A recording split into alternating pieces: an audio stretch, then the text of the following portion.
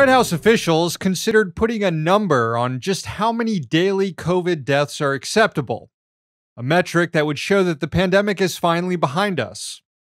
According to Politico, the number that was considered was 200. 200 people dying a day would mean the virus has finally been tamed. There are currently about 300 people dying each day of COVID. Ultimately, officials decided not to incorporate a desired daily death number into their official pandemic plans. They perhaps correctly concluded that it would be bad optics. Another reason it was likely scratched: the number of deaths matter less than who is actually dying, because as we've seen throughout the pandemic, the US government is willing to tolerate a lot of death among its working class. In fact, new data on just how devastating the pandemic has been for workers, especially during the first year of the pandemic. Scientists in Florida looked at roughly 70,000 coronavirus deaths during 2020 and examined the socioeconomic positions of those who passed. And what they found was that individuals with a lower socioeconomic position, predominantly blue-collar working-class Americans, were 5 times more likely to die of COVID-19 than those in higher socioeconomic positions. Conclusions were published in the International Journal of Environmental Research and Public Health. Here's the relevant data. Quote, high socioeconomic positioned whites aged 25 to 64 were largely shielded from COVID-19 mortality during the first year of the pandemic. They comprised more than 1/4 of the study population, but accounted for only 5% of the COVID-19 deaths. Now contrast that with this, quote, Hispanic and Black working class men comprised only 8% of the 25 to 64-year-old population, but they were 29% of the premature COVID-19 deaths. Researchers concluded that what was driving most death early on in the pandemic was the hazardous nature of work, particularly blue-collar work. Paper notes that, quote, people with high socioeconomic positions retain a far greater degree of discretionary control over their professions, work lives, and daily schedules than workers of low socioeconomic positions. For many, a college degree and a professional status permits a measure of autonomy and flexibility in meeting job requirements that allowed them to protect themselves during the early days of the pandemic. They could work from home, skip meetings, cut down on face-to-face interactions with customers. On the other hand, the lower rungs of the working class didn't have those freedoms. The report describes it, quote, in contrast, the working class in blue-collar, service, and retail sales occupations are subjected to authoritarian control and inflexible requirements of work. Moreover, the work sites in which the working class perform their wage labor are often replete with physical, chemical, and biological hazards, which directly and negatively impact workers' health and well-being. Researchers said that the conclusions warrant stronger state and federal labor protections and a more active role for OSHA in enforcing workplace safety regulations.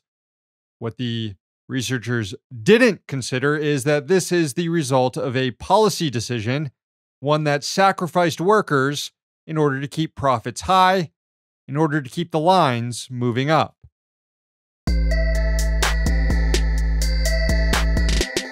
Current CIA Director Gina Haspel personally witnessed a torture session back in 2002.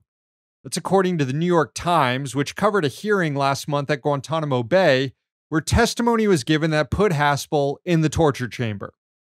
A crank psychologist, James Mitchell, who alongside his partner John Bruce Jessen designed the government torture program and made a lot of money doing it, testified that Haspel watched while he and Jessen waterboarded Saudi detainee Abda el-Rahim Nashiri.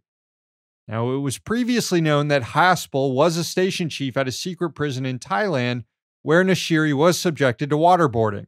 It was also known she wrote cables about the torture, and also that she helped destroy tapes depicting the torture. All of that stuff is pretty bad, but there was enough deniability still for Haspel to be confirmed as the CIA director back in 2018. But during that confirmation hearing, she was asked directly if she ever witnessed or engaged in any acts of torture. And Haspel refused to answer the question, claiming she can't disclose classified information. Now we know it's because the answer was yes, and she didn't want her nomination sunk. Although it probably wouldn't have endangered her nomination anyway. Not a single person has ever been held accountable or punished for operating in a legal torture program. But the CIA director should be added to the list of Americans subject to arrest on international war crimes charges the second they leave the country.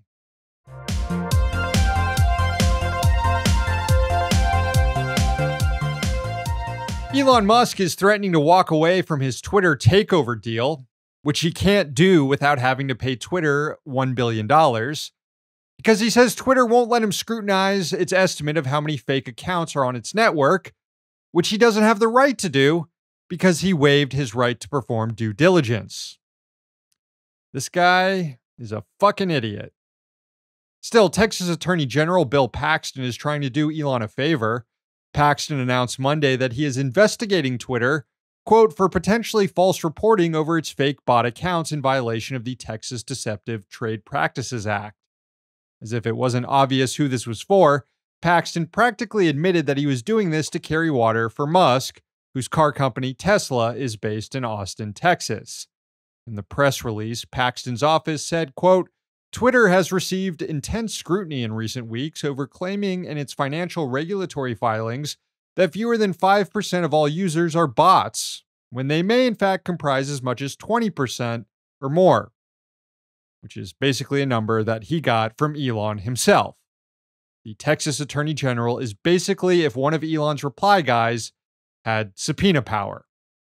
And that's so embarrassing, if I talk about this anymore, I might wince to death.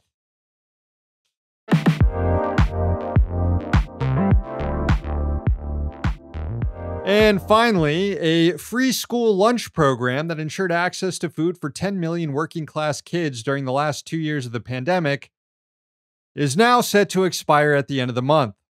As part of the COVID relief legislation passed in March 2020, the U.S. Department of Agriculture gave schools child nutrition waivers that allowed them to be reimbursed for providing free meals to all students, even those who could afford to pay.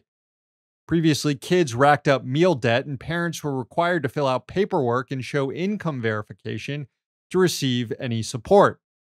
But under the new guidelines, schools had more resources to beef up their meal programs. And it's estimated that over the last 2 years, 4.3 billion meals have been distributed under this program, which would be a 30-fold increase from before the pandemic. And now this rare example of good governance is about to disappear. The program expires on June 30th, and there is not enough interest on Capitol Hill to extend it.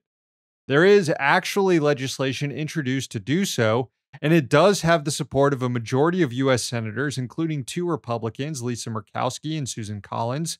It even has the support of Democratic austerity hawks like Joe Manchin and Kyrsten Sinema. But there's not enough support to overcome a Republican filibuster led by Minority Leader Mitch McConnell, who opposes the bill, claiming that the free lunch program is no longer necessary. Kids no longer need to be fed at school, I guess. You know, back in the day, Margaret Thatcher proposed getting rid of free milk at British schools, and that earned her the nickname Thatcher the Milk Snatcher. So I guess that means the Senate Minority Leader needs a nickname.